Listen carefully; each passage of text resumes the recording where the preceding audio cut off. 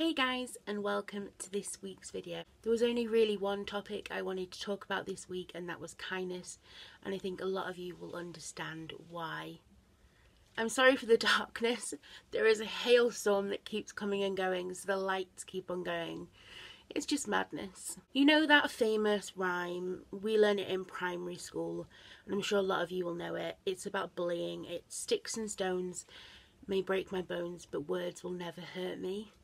And I think while it's a lovely rhyme and a lovely idea, it's kind of a lie, because words can hurt and what people say can have a massive effect. I am a big believer in never judging anyone on what they show on the outside world, because I hid and continue to hide a lot from the world, from my family, from my therapists. No one knows how bad someone's life really is, or how much someone is really struggling, because it's not something you really want to put out there in the world. I've never understood, and I don't think I ever will understand, how people can find tearing other people down fun and entertaining. I don't get it at all. I have had my fair share of bullying, and I have been trolled several times online, and it absolutely sucks.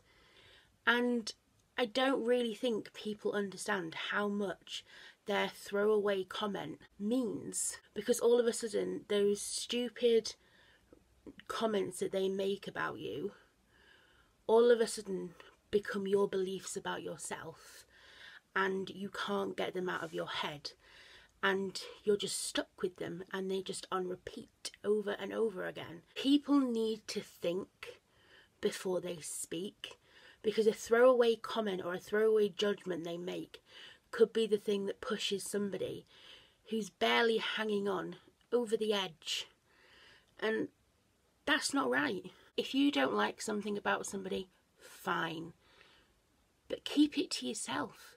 Use that famous saying, if you haven't got anything nice to say, don't say nothing at all, because saying nothing causes no harm, but saying something is causing harm. For example, I know I am not the prettiest person. I am well aware of that. I also know that I am a big girl, and I will never be skinny. And I also know that a lot of people don't find me attractive. But what I don't need is people to point that out to me, because I'm not stupid. So just be kind for once. See you next week. Bye guys.